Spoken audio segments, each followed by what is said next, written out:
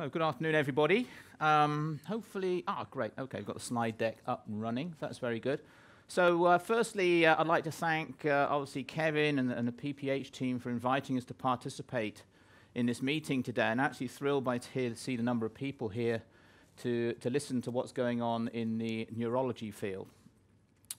So I think before I kick off this presentation, because I'm not going to be talking about NFL in any level of detail, because it's quite a humbling experience to be on the same stage as some of the world leaders in this space. So I'm really going to be talking about industry and process, which is really what we believe to be the gap between where a lot of the research is being done into the real world of clinical applications of the NFL assay. So anybody here in the audience actually runs a routine laboratory? Just a handful, okay? Any of you are from the IVD industry? I think we said some Abbott folks, so a couple of folks here too. Okay, that's good to know, because I think probably what I'm going to do for the majority of you, this is going to be relatively new in terms of the background that goes on to bring these new tests, and you've heard some fantastic information so far on the clinical applications to bring this into the clinical market. So before I kick off, just a little bit of background of myself. I'm Andrew Beard. I'm the head of business development and partnering for what we call the Siemens Healthcare Lab in Berkeley, California.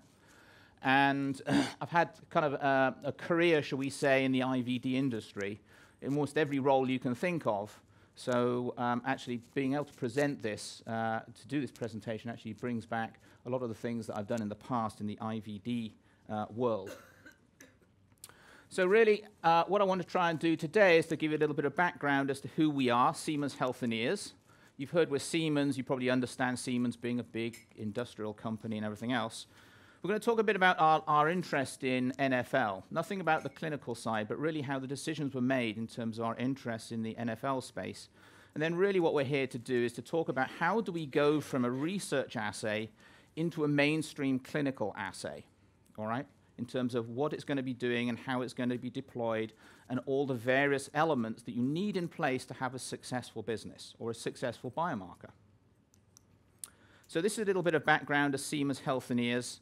We're one of the major diagnostic companies, much in the same as you'll have people here from Abbott, I'm sure, and Roche and others, where we all compete, shall we say, in the blood testing side. That's some of the business. But I think the key here from the point of view of us as an industrial company in the diagnostic space is that we have global operations. And we're really talking about here about being able to globalize a test available for people not only down the road, for example, or it could be in London, it could be over in Boston, it could be anywhere in the world. You have a standardized test that people can use where you have unique cutoffs that enable you to utilize that test wherever you are. So this is a little bit of background as to who we are as a company in terms of product portfolio that we offer. Many of you actually probably know of our existence, mostly actually through what we do on the imaging side of the business. But we also have a mainstream blood testing side of the business as well. And the beauty about neurology is actually it combines both neurobiomarkers and blood-based biomarkers. And we think this is a very strong position to have, especially having NFL in the portfolio of what we could be offering in the future, because there's clearly a combination of putting these two modalities together. What we do, if you look at the bottom right-hand side, is a Siemens Healthcare Lab. We basically offer end-to-end diagnostic solutions for the biopharma industry. And as you'll probably understand, they're a key player in this particular space. And we work very closely with our internal partners called Lab Diagnostics, who have the mainstream business for clinical chemistry and immunoassay platforms. So this just gives you a bit of a picture as to what routine immunoassay platforms look like. Okay? As they say, you've got two mainstream immunoassay platforms. One's the Advia Centaur platform on the left-hand side. That's been out for many years. And it uses the Academia ESTA-based technology from the point of view of detection of the endpoint of these immunoassays. This platform's been out for many years already. It has a very high throughput, 240 tests per hour. You kind of need that. In the mainstream labs of today, though, you'll have multiples of these systems running running the volume of immunoassays that these labs need to run these days.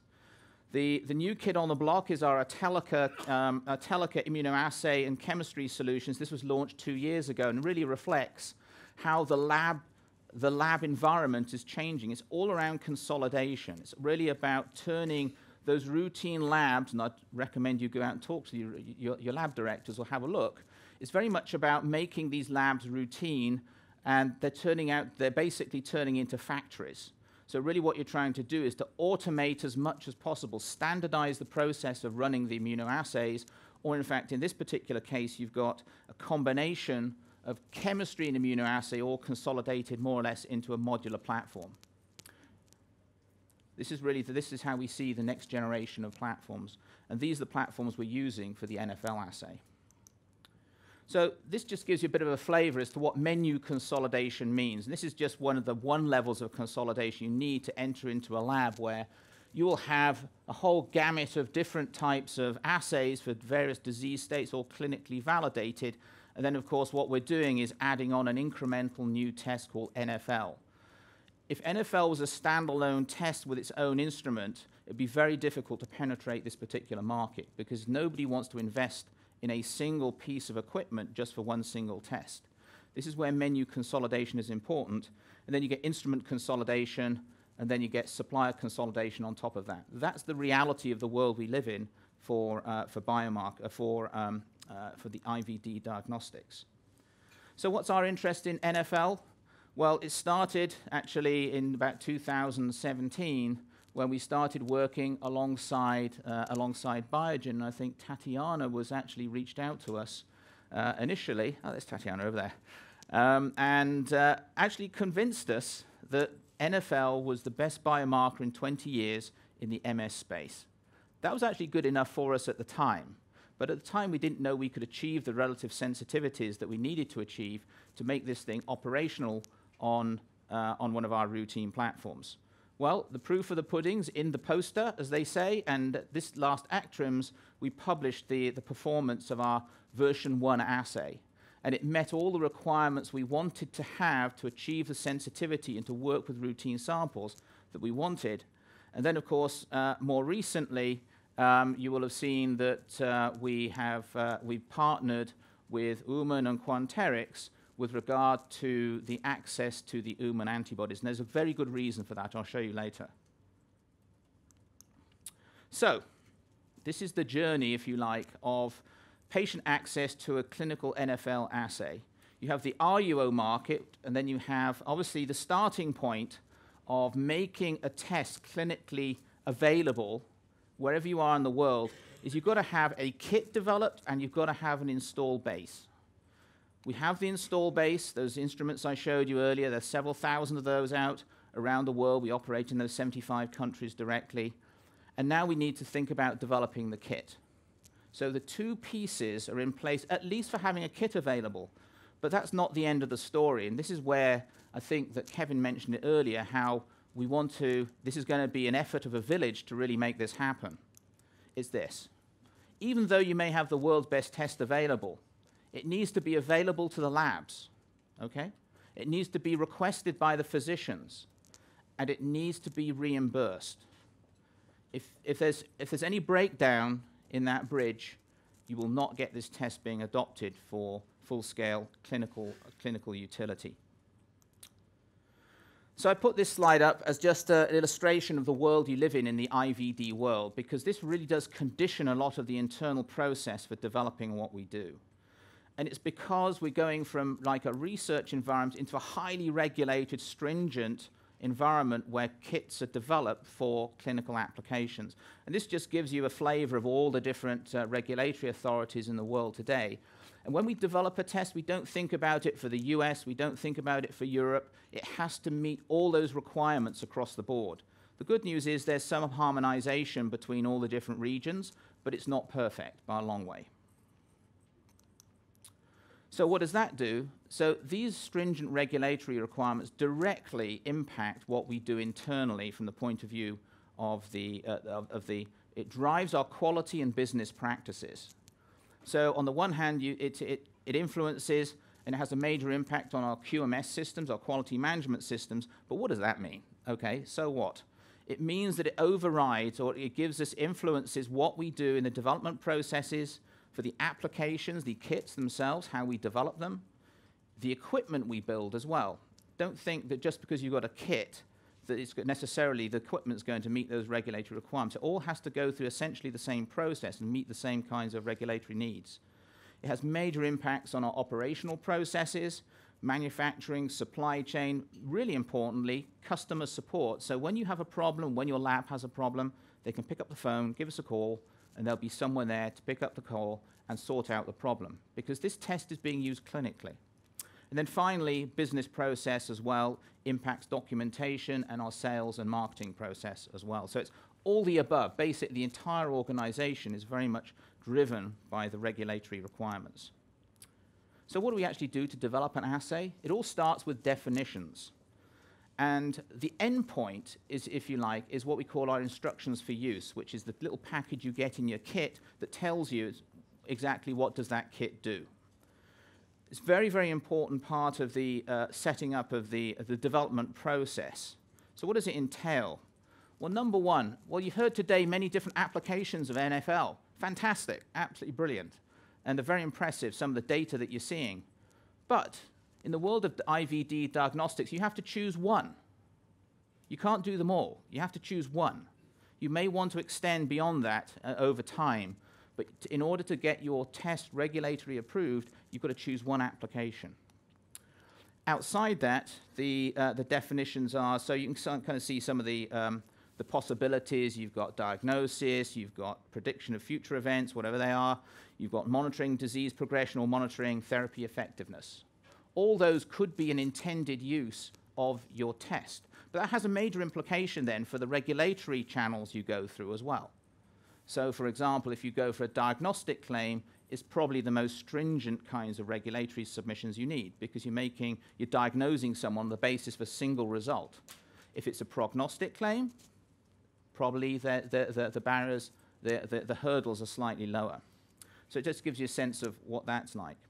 Operational specs as well also have to be accounted for when you're designing these assays. In other words, what are your system constraints? What are your customer requirements?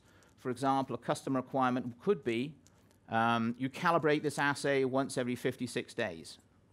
All right, so you do one calibration, it's valid for 56 days. That's a very good specification that we have to design the stability of the reagents for to make sure they work on our platforms. And then you've got manufacturing specs as well. They all get bound in together into what we call the definition. So what are we going to do for NFL? Well, we clearly see that MS is going to be the first disease in which this is going to be offered. And then exactly, there's an internal debate right now as to the exact intended use. So how does the definition feed into the rest of the development? This is a classical sort of product development cycle. You will see this. This is very common in most IVD companies, where you go through the definition, you go to the feasibility, development verification, validation, release, and then, of course, you do your regulatory approvals. I would say this, and this is the misconception often about what you do in development. You think development, you end up playing around with the reagents for, what, 90% of the time, and then it goes into manufacturing, and then it gets delivered as a product. Well, that's complete the reverse. You probably spend about 20% of your time optimizing the reagents, and the rest of it is really down to the validation you have to do to put it into manufacturing. There's a huge difference between going from something that's benchtop level, which you're probably familiar with in the research area, into something where it's essentially like, you're going to be manufacturing millions of these tests at once. And you need to know the first kit is exactly the same as the last kit that you manufacture in a run. That is incredibly challenging. So therefore, a lot of time and effort's made to make sure that the kits are reproducible. This can also take several years, but what we've done to shortcut this is actually through the agreement we have with Quanterix, it gives us the fundamental antibodies that we need for this assay. And I think somebody mentioned it earlier, they are unique, the Uman antibodies for NFL. They've been extremely good to us. Secondly, we also have a prototype assay which is a lab-developed test that we run in our Berkeley lab. That is also essentially a final formulation of the assay. So that's probably also going to feed into this whole process. So that, again, We aren't going to cut any corners. We're still going to do the development side, but each of these phases, at least in the early part, is going to be very much condensed. And as we go into validation, depending on the claim we want to make, we're going to probably have to access particular patient cohorts to make those specific claims. If in the event that you're going for antibodies from the get-go, or you're seeking a monoclonal antibodies, this process can take 5 to 6 years. But fortunately, because of the shortcuts that we have, we're targeting to be able to reduce that down significantly from where it is, maybe around 50% of the time. So just a couple of final slides before I finish. One is, I mentioned earlier that even though you've got the best assay, it's got to be adopted by the various stakeholders in the marketplace. So here you need to have quite an aggressive clinical strategy once your test is available. So you're talking about awareness, guidelines, ongoing clinical validity in particular patient groups have to be ongoing. And as just put on the right-hand side, certainly in the MS space, there are a number of interested parties ranging from obviously professional groups, patient groups, and pharmaceuticals. The other piece is reimbursement. If you thought developing assays was difficult, try reimbursement. Every country has its own healthcare system. All right? No one recognizes how healthcare is funded by another country. So at every country level, you need to have a visible reimbursement plan. I won't go into all the details there, but perhaps the most complex, I'll probably say, is the US system. That's the one we focus on in Berkeley. But outside the fact you'll have several years of development of the assay, you can have several years of gaining reimbursement as well. So it's not a slam dunk just because you have the test available that this translates into a test that can be sold. You've got to realize the labs of today are obviously very savvy about running new tests, and it's highly unlikely they're going to run a new test if they're not going to get paid for it. That's just the reality of running a lab these days. So, in conclusion, I think we know what we're doing about developing new tests, developing manufacturing, and distributing high-performance NFL tests or IVD tests. But to steal actually some of Kevin's comments to start with, it will certainly take a village for successful adoption of this test worldwide. So with that, thank you very much for your attention.